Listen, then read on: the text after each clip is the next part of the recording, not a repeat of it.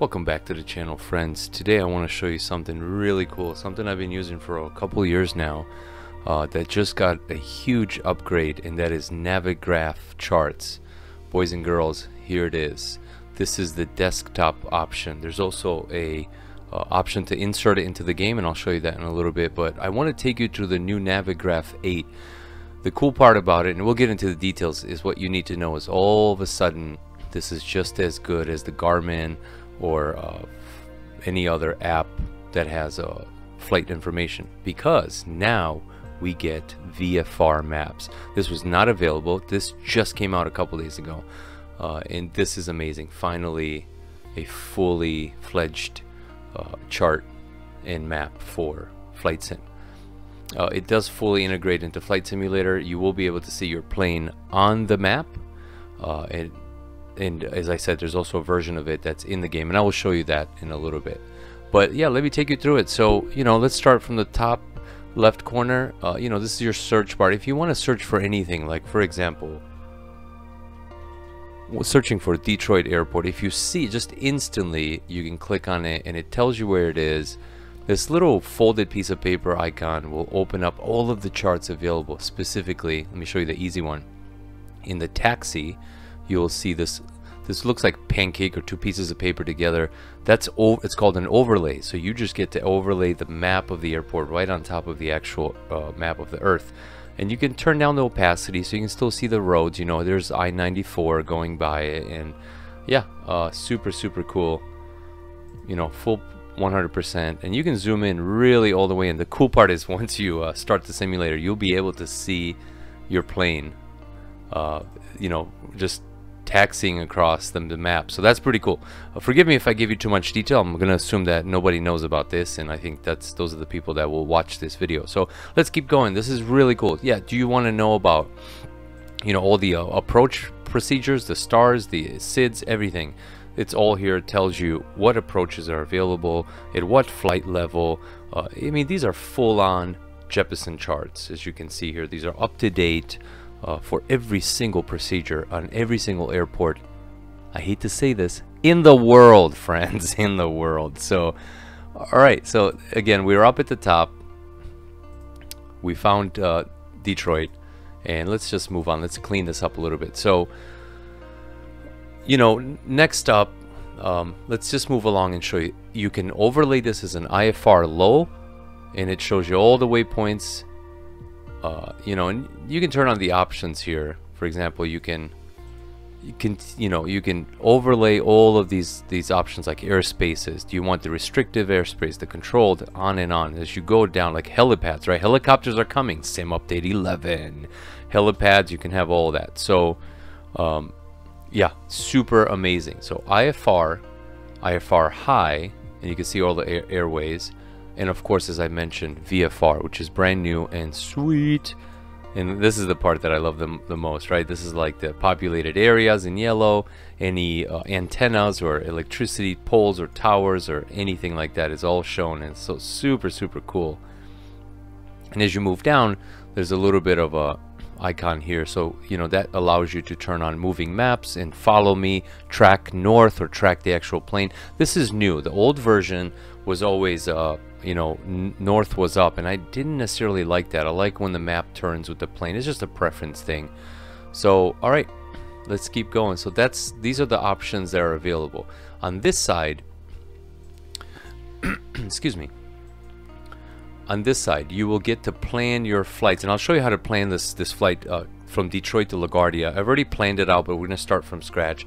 I planned it out to make this easier for us. But as you move down, you can see all this other information, and any reference, anything that you need to know, describing the Class B airspace and how to navigate it and all that. This is quite insane. Here in the pin, you can create new pin boards, and I'll show you what that means. Once you've created a flight plan, you will need the chart for the airport, the approaches, the takeoff, the procedures. You want to know all that. Down at the bottom right here, if you follow my mouse right across the bottom, you'll be able to pin all of these charts. The cool part, in Navigraph 8, they get pinned automatically, and you can save them to a new board if you do this flight a lot, or if you like a specific airport, you can come back and look at it. So that's pretty much what you need to know on this side. Is we can look up things like waypoints and airports. We can make a flight. We can look at information about a specific airport, or you can look at saved data that you really like. Down at the bottom in the settings, there's a couple cool things. The scale of everything is, again, you know, how much information do you want to see? So I like to scale it down a little bit. The projection is Mercator or globe, and what that means is if we zoom out, all of a sudden this is on a globe. But be careful, I have a feeling this has not happened to me, but I've seen it glitch out before in some of the demos. So personally, I like to keep it on Mercator projection, which is just a flat projection. Is when you move out, there's only a flat plane. Auto follow is on. I love it when the map follows me. Standard or CAO chart modes, and on and on. So alright, with that said, boys, let me show you quickly how to set up a flight. So here we are in Detroit. We're going to cancel this little chart out for Class B airspace. We're going to go new flight, and when you do that, this is going to be super easy. Of course, it's an IFR flight. We're going to use an Airbus A320. We're going to do a standard at 38,000 feet. You can change all of these, but that's pretty standard for a you know, for an airliner. Origin, so skip all the way down. This is kind of a little intuitive stuff that I don't like. I really wish that the origin and the destination was up at the top. That's how you start a plan, right? But in any case, it's stupid small preferences. You type it, and because I've already looked this up, it comes up. So I will just, you know, up in the search bar, if you've never done this before, it will be KDTW. But I've done it, and wouldn't you know it, it remembers. And I love that about this new Navigraph 8. By the way, I'm not a spokesman for Navigraph, but if anyone over there is listening, I want to be. I love what you guys are doing. I'm all about it. I'm not the best at this, but I'm quite in love with your product. Placement. Alright, so destination, we select, and again, like I told you, I already looked this up, so LGA. Alright, now, you need to complete this plan. You tell them where you're leaving and where you're going, right? Down, it's really hidden here, but between the, I would like to describe it as between Detroit and LaGuardia, there's a button called Auto Route on every single one of your plans. If you hit it, High Airways, and Create, and it creates it, but it leaves the beginning and the end open with a dotted line. And as you know, you need to select a departure and an approach and an arrival, and then specifically what runways, right? So in order, just the way they're laid out. You can do it in any order you want, but it's not very intuitive. You pick a runway, and here's the cool part. All of a sudden, Navigraph has weather data, and that's super freaking cool, man. So here we go. I'm just for the, you know, the sake of this demo, I'm going to pick 21R, and I'm going to add to route. And now I need to pick a departure. So let's zoom in a little bit. And we need, basically think of it as connect to dotted lines, right?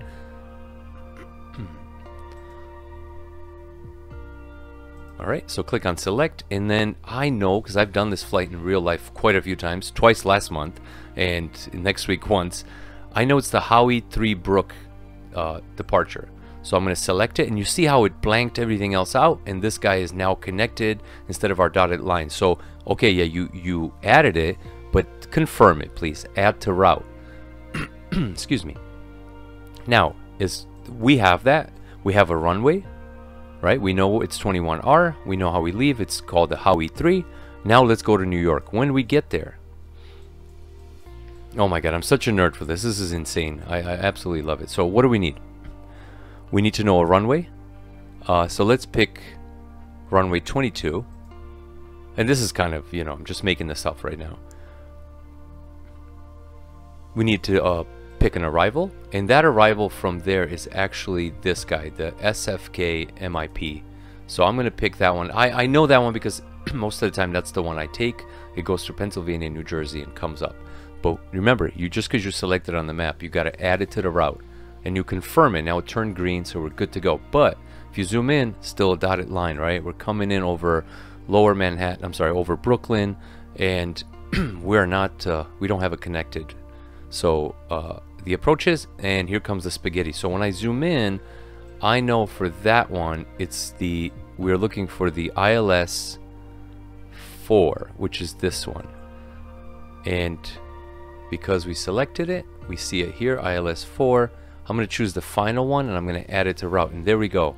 We have a completed, a perfectly completed plan. Yeah, there's a little bit of a dotted line, and I'm sure we could have chosen proud, and you can actually click on proud and add it. There we go. So we have it complete. All right, now that you have that, I want to show you something really cool. Well, before we go any further, just make sure you save it. Here's a cool button right here called Export Flight Plan.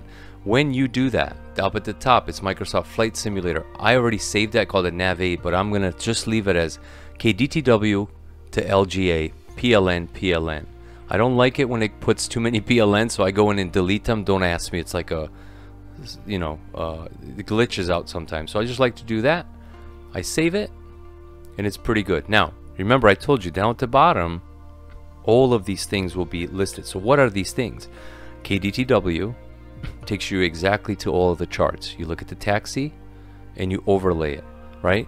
There it is. There's our plan leaving Detroit. We know how to taxi. They'll tell us the taxiways. So super easy to follow. But as soon as you leave, we need to go to the Howie 3 RNAV.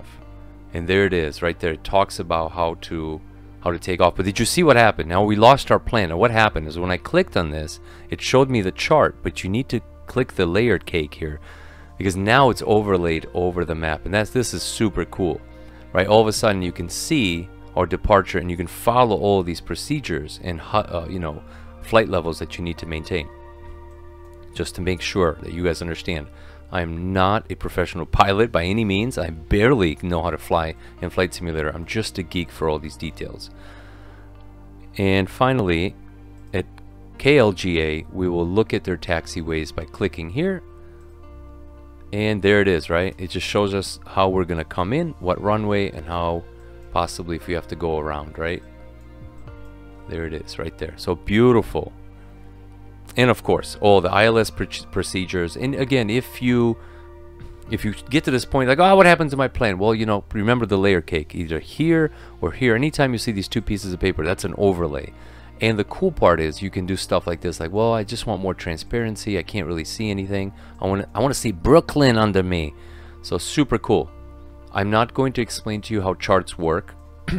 That is a whole lesson on its own. But these are official charts that are up to date, and they're insanely, insanely detailed. So depending on how nerdy you want to be, it's all for the taking. So there it is. That's a flight plan, boys. Now, so here we are in the game.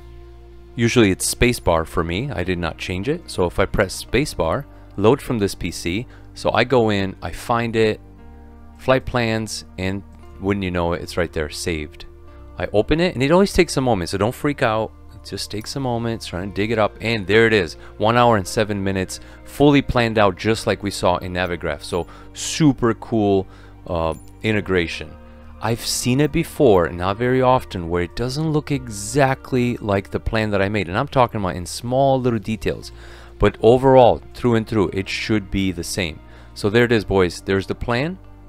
With that said, let's go. Let's see, because I want to show you in-game what actually happens. So here we go, boys. On the ground at KDTW, go up to the top, and wouldn't you know it, you know, you have to install this. It comes with the Navigraph bundle. You click it, and she is loading up. Alright, so here we go. It says, a flight plan has been detected in the simulator. Would you like to load it as an active flight plan? Sure. So this is the last flight that I probably took in here. So yes, I'm going to accept it. I'm going to let it load in, and wouldn't you know it, right? We're right in there. It looks amazing. So there it is. Full integration. It works. And let's check this out. If you click the little icon at the top, and now we zoom in, there it is. Remember KDTW, and same thing, you know, it looks a little bit different here. You know, you can open the charts list, and wouldn't you know it, same thing. Let's open that up. Let's overlay it. There's a lot of functionality. I mean, I hope I don't have to tell you that you can print all of these things out, right? So there we go.